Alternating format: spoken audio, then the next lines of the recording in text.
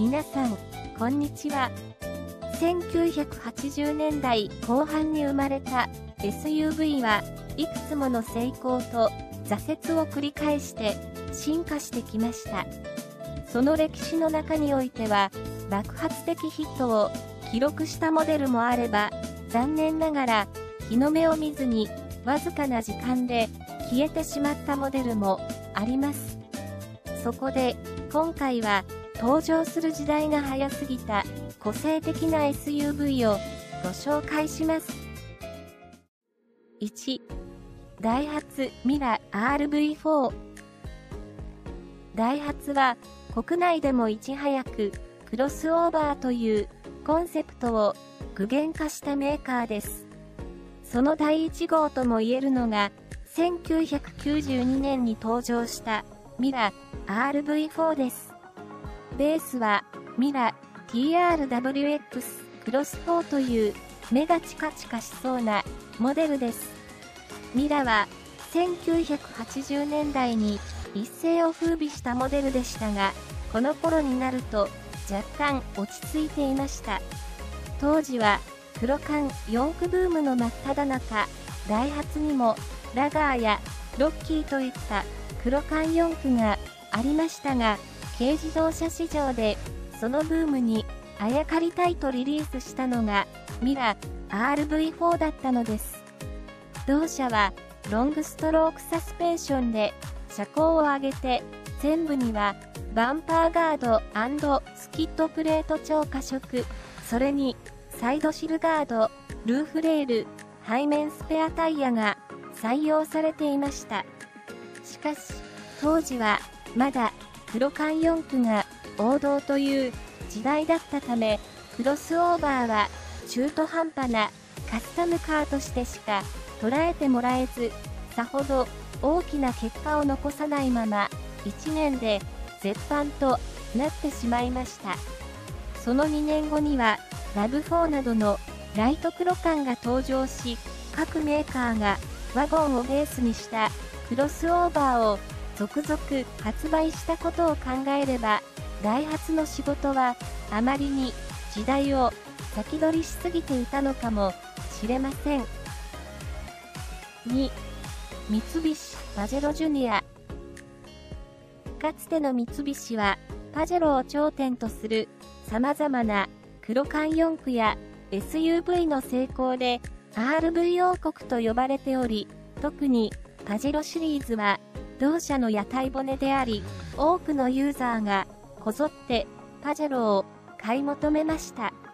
その勢いはトヨタを脅かすくらいのもので、恐れをなしたトヨタはランドクルーザープラドでパジェロを模したモデルをリリースするくらいだったのです。軽自動車だったパジェロミニのボディにオーバーフェンダーをつけてワイド化し、1100cc の直列4気筒エンジンを搭載していました。しかしパジェロジュニア自体が残念なことに不人気車種。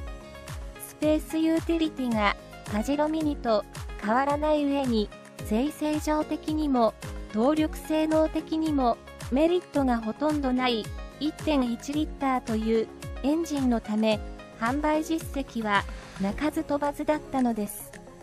そして1997年に20周年を迎えた三菱カープラザ店の記念限定車として発売されたのが、同社をベースにしたパジェロジュニアフライングパブでした。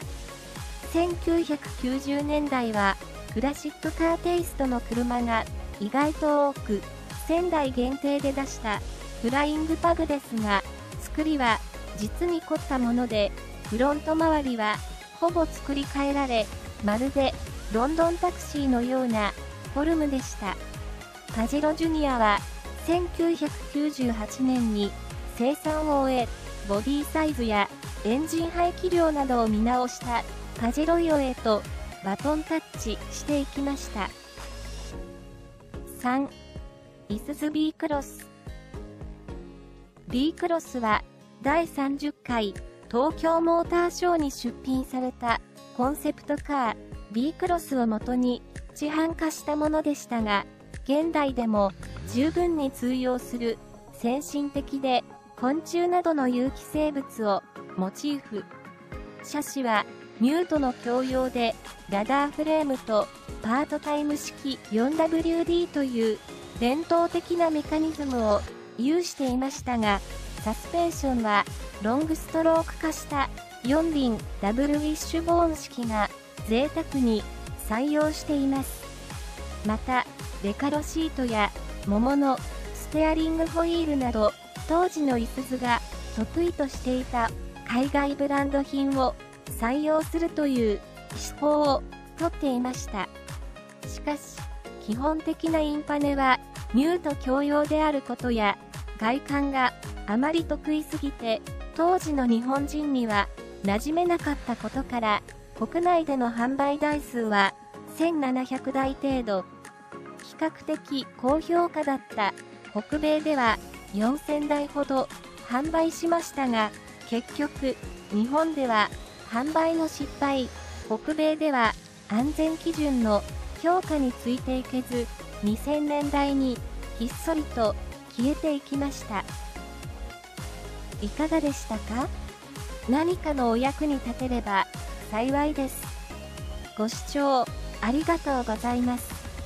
よろしければチャンネル登録をお願いします。